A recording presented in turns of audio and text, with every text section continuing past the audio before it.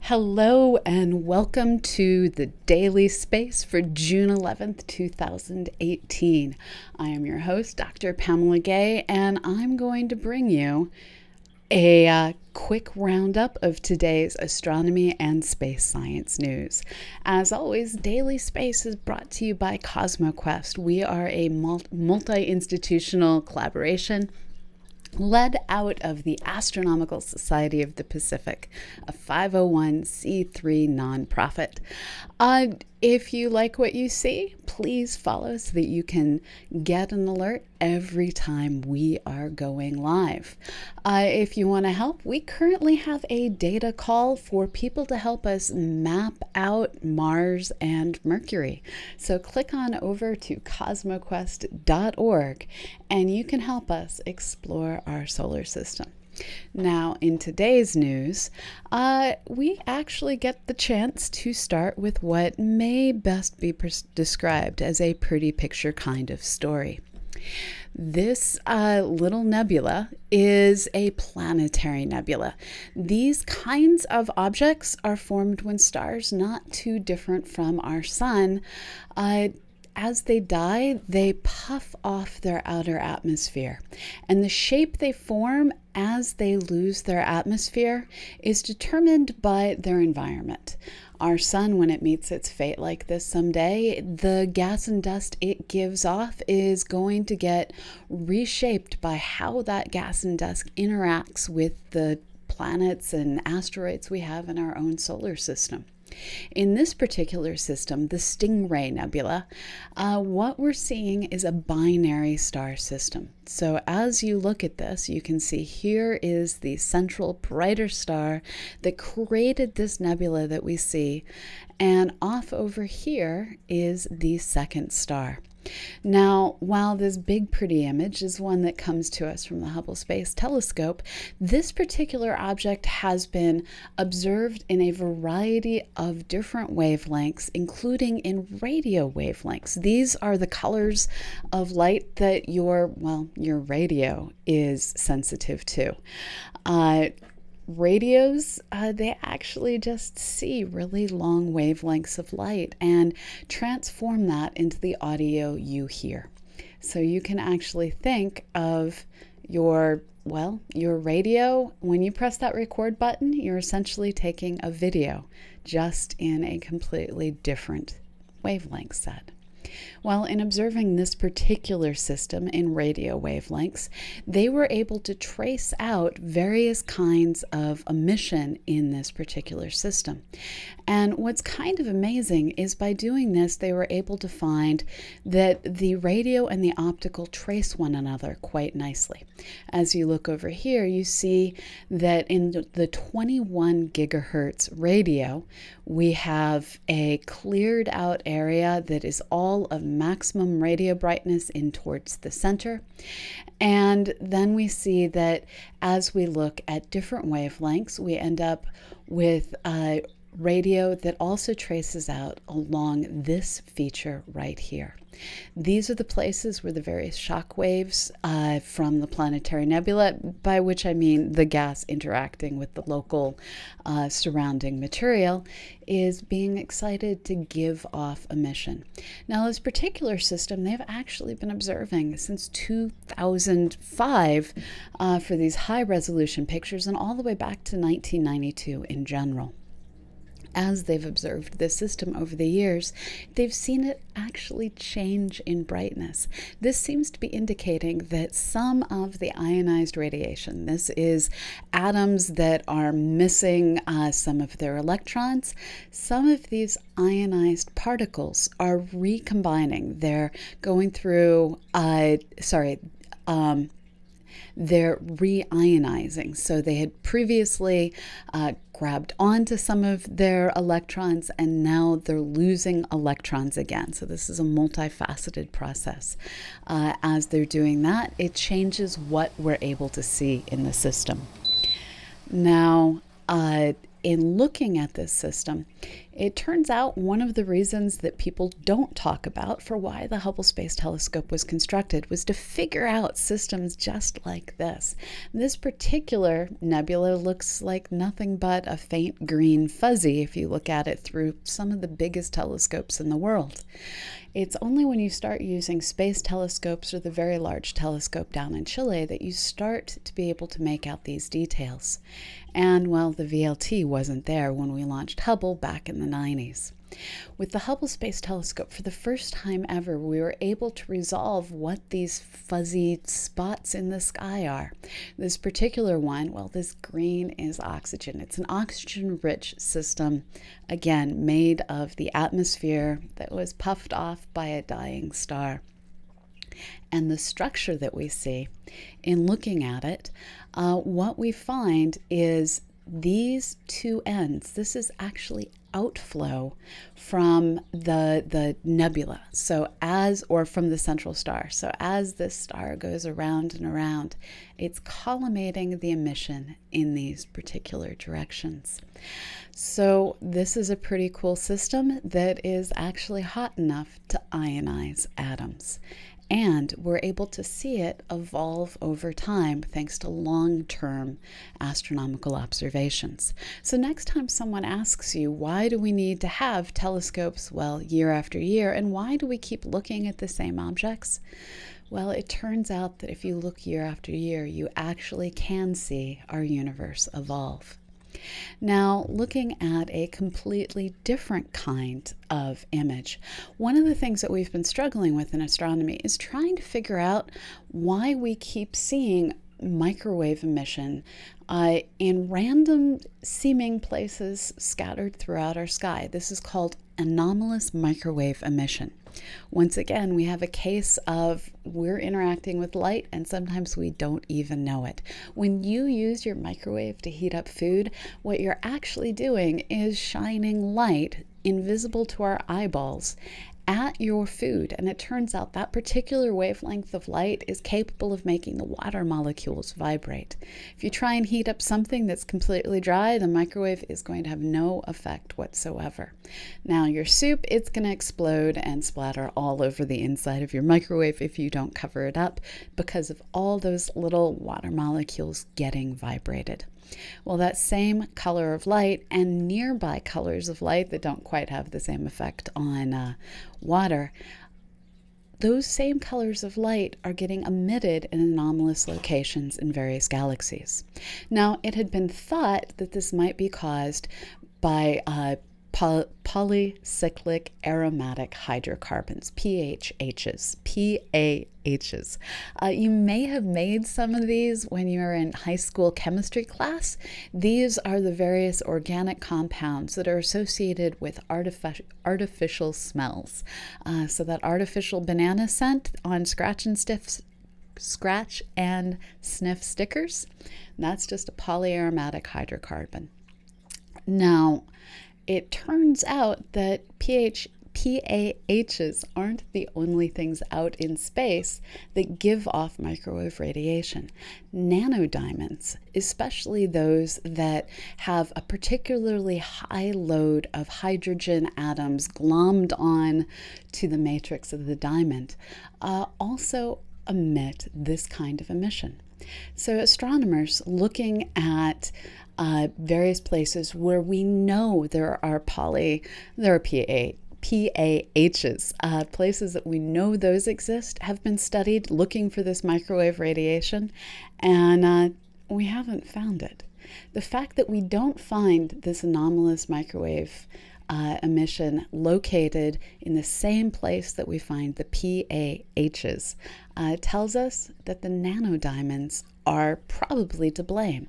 Further observations looking at the specific wavelengths of light that are emitted and absorbed by these nanodiamonds has found that, well, these hydrogen-rich nanodiamond spectra match what we find when we look in the same regions of space where we see these anomalous microwave emissions.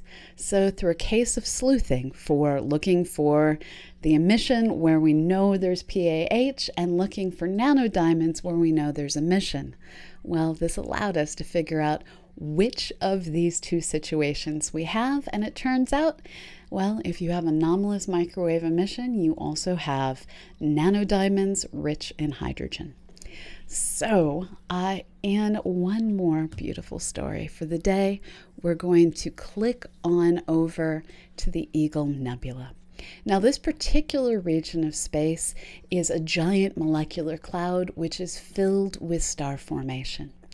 And in fact, these central pillars that you see in this image, which are called the pillars of creation, are someplace that we look to very, very carefully study exactly how it is solar systems come to be.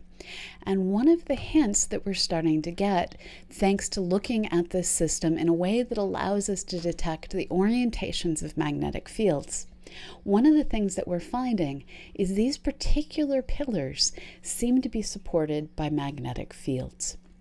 In this case, we see the north and south ends of imaginary bar magnets lined up with the structure of these particular pillars.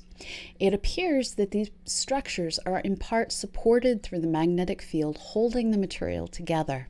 And as these systems form, this will affect exactly how everything is aligned. Now, it turns out magnetic fields are one of the harder things to understand. So this is just going to make coming up with a detailed, accurate model of solar system formation that one step harder, but it also means we have one more piece of information. Now, since we're coming off of the American Astronomical Society meeting, which was last week in Denver, and well, since it's a Monday and I think everyone is still recovering from that particular meeting, it's kind of a slow news day today. So this means we have extra time for you to bring me your questions. Once again, this has been The Daily Space. We are a production of CosmoQuest, and we are brought to you through the Astronomical Society of the Pacific. If you like what you see, please give us a follow so that you can get notified every time we go on air. Here at CosmoQuest X on Twitch, we produce a whole variety of different content. You can tune in every day to see our daily space. We are here, well, not every day. We are here every Monday through Friday at 1 p.m. Eastern, 6 p.m. London. That's 10 a.m. Pacific. And we will continue to bring you all that is new in astronomy and space science. In addition to the daily space, we also offer Astro 101 lectures on Wednesdays and Fridays directly following daily space. Tuesday evenings, I'm working on a variety of different data visualizations. You can tune in and talk science and talk software. And Sundays, one of our team data visualization specialists and planetarium show creators is doing art. So show up and get science in your heads. We also co-stream various NASA press conferences and launches of spacecraft. So we're basically your place to get science, well, put into your head. So go ahead, ask me any questions you may have. If you can @ me in the chat, it'll make it a lot easier for me to find those questions. So looking back through the chat to see if there's anything already in there.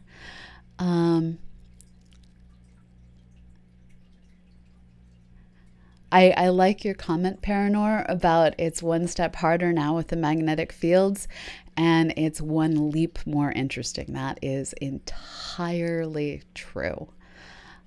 Yes, Henny, that is the Eagle Nebula. I don't know what nanodiamonds smell like. I'm going to say nanodiamonds probably smell like a shredded sinus. Oh man, yeah, those acronyms today are so hard to say. It's definitely a struggle sometimes. Okay, so Paranor is asking, do you think anything we may learn from the magnetics of the pillars of creation could actually help in fusion tech? No, it's actually these kinds of magnetic fields aren't that strong. They just act over very large distances. The kinds of magnetic fields that are useful for fusion are the kind that confine things to the smallest possible space. So here we're looking at things, I'm not actually sure if it's fusion or fission. The big ignition system where they're shooting laser beams at particles of glass. They're using that to try and generate energy. These kinds of systems do use magnetic fields to isolate and focus. Yeah, it's a complicated system. I don't know. So Hanny is asking, what could be the cause of nanodiamonds? They just kind of permeate space in star-forming areas. You have all of this dust and gas that is extraordinarily rich in carbon, and as everything collides together during the formation of a solar system, you end up with clouds of nanodiamonds. If you get yourself a good meteorite, carbonaceous chondrite or something like that, and you tear it apart in a mass spectrometer, you're going to find that it's littered with nanodiamonds. These aren't the kinds of things that you can exactly wear on a wedding ring unless your wedding ring is made out of a meteorite. Oh, something cool just happened on the stream. Thank you for the follow there, Rita. Thank you so much. Yeah, I don't think De Beers is interested in these kinds of diamonds. So do we have any other questions out there? And they don't have to be just about today's stories. So Hanny is asking, would it be bad to hit a nanodiamond when traveling at a significant portion the speed of light? Well, anything you hit going a significant portion of the speed of light is going to be quite bad. Conservation of momentum it's going to be a bullet no matter what it is. This is one of the problems with traveling extraordinarily fast. A nanodiamond, really, it's just like a specially structured large glob of dust. So the way to think of it is diamonds are a particular molecular form of carbon.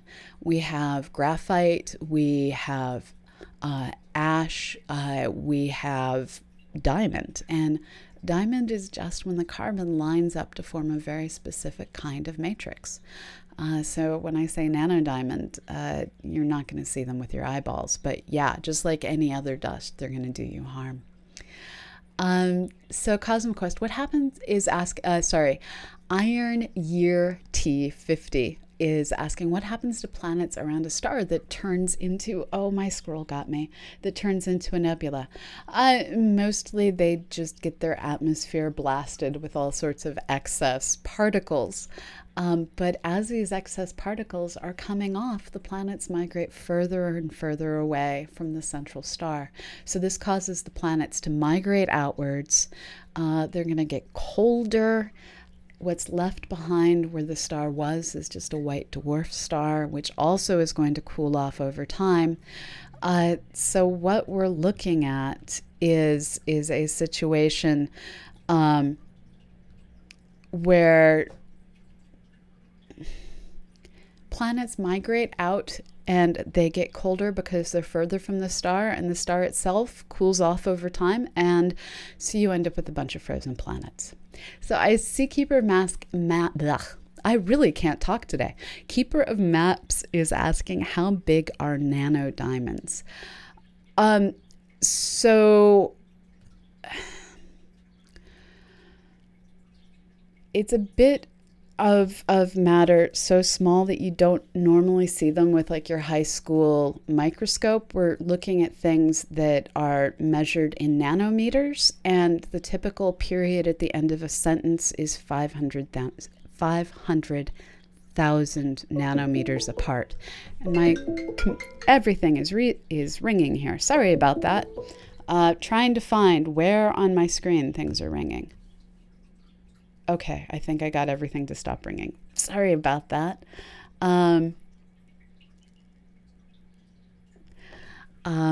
So sorry, Larry. I hope that they're a good person. 500,000 nanometers, Larry. 500,000. So yeah, these are going to be way smaller than even what you can see with a high school microscope. So little tiny diamonds, little tiny diamonds. Do we have any other questions? So Michael is asking, how do you observe the magnetic field in deep space objects? One of the best ways to do it is to look for what's called Zeeman line splitting.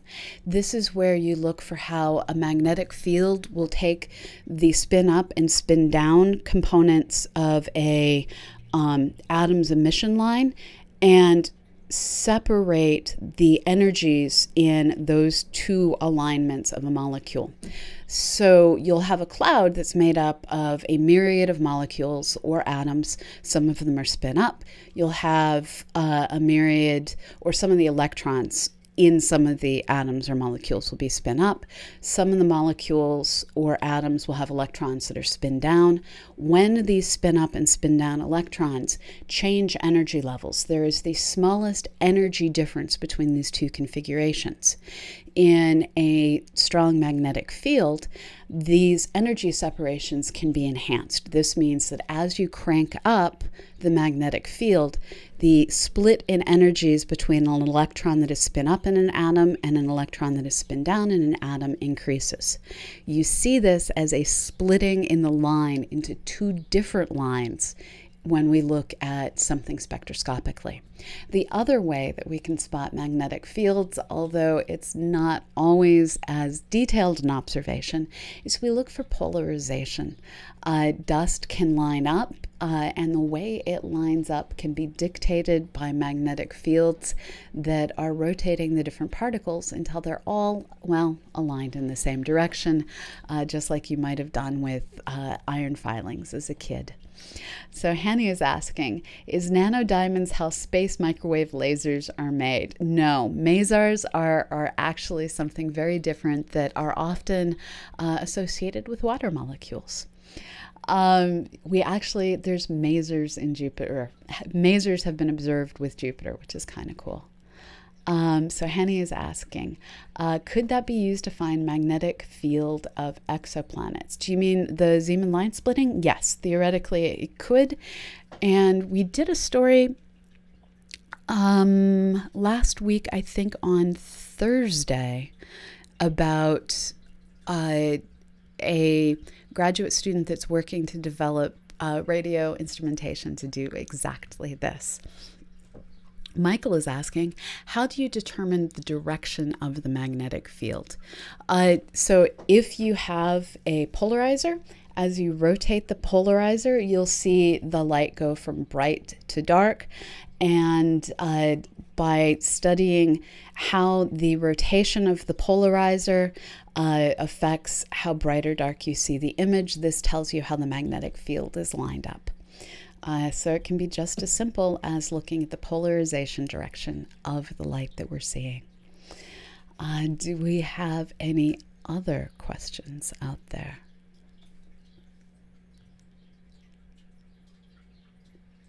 Oh, lag in the stream is one of those things that kind of drives me crazy.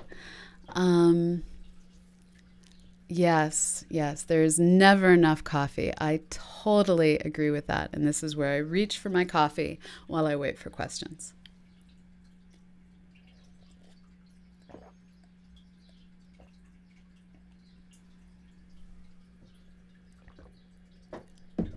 So I'm not seeing any more questions coming in. Tomorrow I will be back with a double header. I will be back at 1 p.m. Eastern. Thank you for the bits. Bits get turned into how we support our team and buy cameras and anything else that we might need to support our show. Oh, Peter's saying, my brother was wondering about the moon and how the days have got longer. So our Earth is asymmetric, especially when tides get raised up by the gravitational pull of the moon. Over time, forces acting on these asymmetries to constantly torque our planet so that its most massive parts are pointed to the moon. And I'm going to simulate this with 2 turtles because I have turtles on my desk. So here we have the Earth. It is much more massive. Here we have the moon, much smaller. Now the moon has already locked so that as the Earth rotates over and over again, and it turns out I'm just not that coordinated, the turtle, the moon, as it goes around, always keeps its exact same face, always pointed at the Earth. So our asymmetric moon has been torqued by Earth's gravity until its most massive bit is pointed towards the Earth. The Earth itself is over time slowing down because the gravitational goal is for these 2 worlds to end up locked together in how they face one another. Now the Earth is much more massive. The moon exerts a much less effective pull on the Earth, you might say. The force is the same on both these objects. Gravity is symmetric, but that force acting on the Earth can exert less of an effect. Now, as this happens, conservation of momentum is causing the moon to migrate outwards. As the moon migrates outwards, we're slowly losing solar eclipses. And this has been happening for a long time. Once upon a time, far in the past, our Earth rotated about every 18 hours. We've known that for a long time from mathematical models, and now we're also starting to dive in and get really good results from the geophysical record by combining models, the geophysical record, observations of the moon slowly moving away. We can work backwards to see the period used to be 18 hours. It's slowing down. It's continuing to slow down. And in the fullness of time, if our moon-Earth system is able to gravitationally stay bound together, we will end up eventually facing one another. Now, about when that happens, we don't know if our sun will still be interesting. It'll still be there. It'll just be a white dwarf star in the process of cooling off, most likely. But gravity doesn't care if the sun is still giving off light. Gravity cares if its mass is still there. So someday, far in the future, we're looking at days longer than our current month, and that's kind of awesome. Let me see if there were any other questions in there. So Paranor, we are going to have Nancy on Learning Space. Let me think on Susie. I'm not quite sure exactly what I'd ask Susie, because I think it would turn into a confessions of how she herds me and Fraser as disobedient children who don't always remember to upload their audio. Other questions? So Hanny is asking, does the previous closeness of the moon affect life origination theories? Some of the theories do actually require the tides to be part of how life may have started, but we have a myriad of different theories and not a myriad of data to test them. So while yes, some of the theories do require a moon, some of them don't, and we don't have data to differentiate between whether or not the moon is actually necessary. Yes, Larry, you did miss me with Morgan on Learning Space, but the video is there for you to go watch. I think we're going to have Nancy actually this Thursday, directly after the Daily Space. We have another viewer. Welcome, other viewer.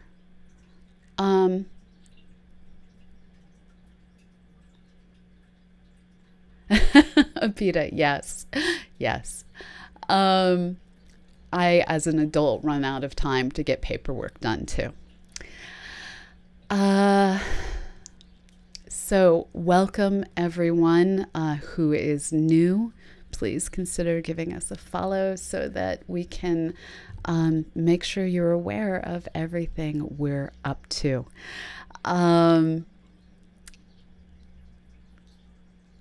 Looking to see, I'm not seeing any more questions in, so I think I'm going to wrap up this episode for today. But like I said, we will be back tomorrow. So once again, I'm Dr. Pamela Gay, and this has been The Daily Space. We are a product of CosmoQuest, and we need you to help us accomplish some science. If you've got a few spare moments, please click on over to cosmoquest.org and let our software teach you how to map out Mars and Mercury. Every little click really helps. If you like what you see, please give us a follow. If you want to sustain our efforts, every subscription and every bit really helps. This is a production of multiple institutions. Thank you so much for the bits. AstroWise. You're always going to be AstroWise to me. We are a production of multiple institutions. You will see Matt Richardson on the channel from Planetary Science Institute. You will see Annie from Youngstown State University, and we are all coordinated through the Astronomical Society of the Pacific. So thank you all for turning up. Thank you for your support. Thank you for your bits, Keeper of Maps and AstroWise. Thank you for the follow, the Yorito. And I'm sorry if I totally mangled the pronunciation of that. And I will see you back here tomorrow. Wherever in the world you may be, have a wonderful morning, evening, or afternoon. And remember, go outside and sometimes look up.